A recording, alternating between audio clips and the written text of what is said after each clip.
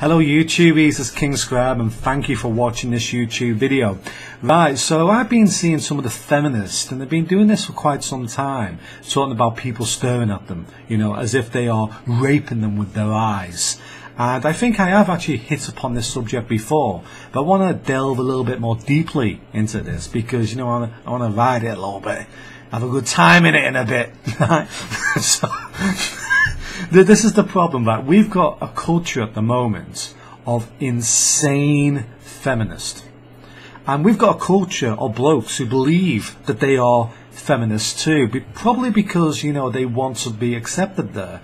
So they can, find some feminist who's easy to, take home with them.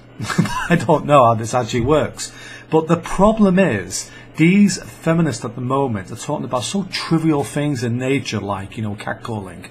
I mean, I want to see proper catcalling now. It's not creative anymore. I want to see somebody in a car with a big fucking megaphone, beeping the horn and catcalling out the window with the full blast on the megaphone. Come on, love. Come on. Hip hop, hip hop. Run. Run! Wiggle those! Wiggle those! Come on, wiggle your ass! I want to say that coming from some YouTube channel. I mean, nobody's dared to do it at the moment, but yeah, some females have done the video of asking men if they want their cock sucked.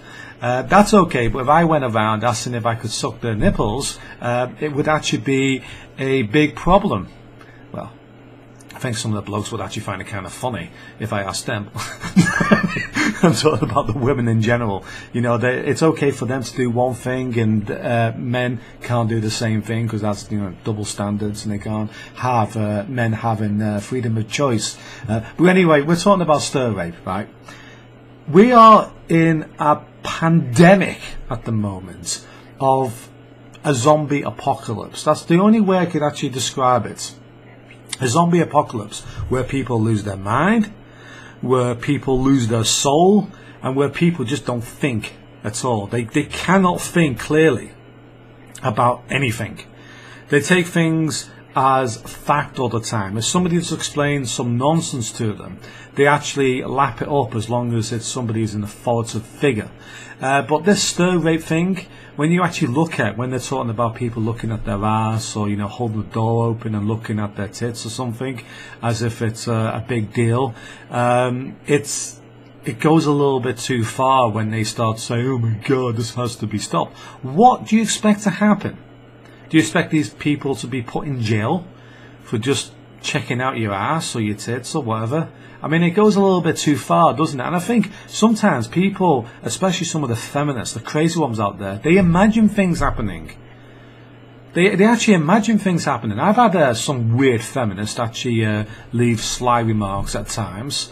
When I was younger, somebody said, oh, stop looking at me. I wasn't looking at you, you dumb... I was going to say bitch, but I wasn't looking at her. I was looking at the fucking sweets, the candy store behind her, and I wanted to get some, but I wasn't actually looking at her anyway. But they're crazy. These people are nuts, and they go crazy about nothing. They whinge and moan about things that we can't even do anything about. How are we supposed to do anything about people checking other people's asses out? I mean, are we really going to get into physical confrontations with other men because women want us to? Because women want us all to act like fucking idiots? I mean, let's put it bluntly. If the world went down the way feminists would want, this world would be a really bad place to live. Alright? Especially for men.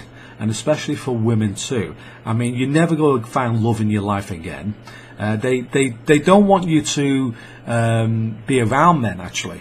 Thinking about it, a man can't ask you out on dinner, a man can't ask you for a phone number, a man can't talk to you directly, and a man can't pursue you in any direction or whatever. They can't do anything. So in a way, there's no way for a man to actually meet a woman if the feminists get their own way.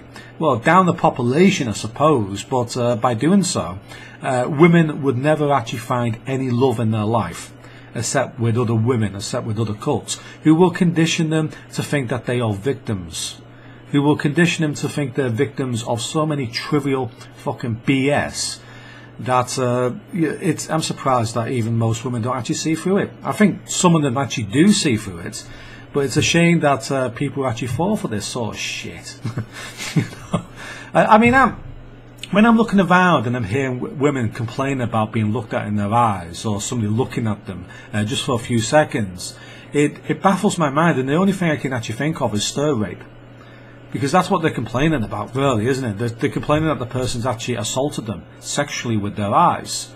So, you know, they'll probably phone the police and say, he's done it with his eyes. He's done it with his eyes. He's undressed me with his eyes. And then, do you know if the police actually came down and interviewed that woman? They would actually jot it down in their statistics as a rape statistic. That's where all the rape statistics come from. You know, the 1 in 3 women are raped, from these crazy-eyed feminists who, you know, top up the figures. I mean, here's another one. This is beautiful, right? This particular feminist from Facebook, I think, not Facebook, Everyday Sexism or something like that, she dropped the 1 in 3 women are raped or involved in domestic abuse.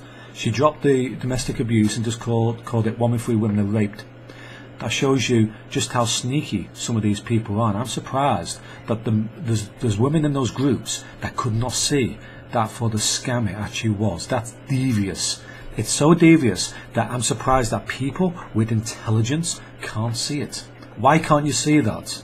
You know, why would she actually drop the domestic abuse and just call it all rape?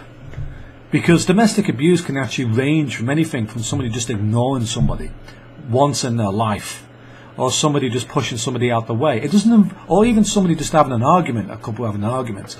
That's domestic abuse.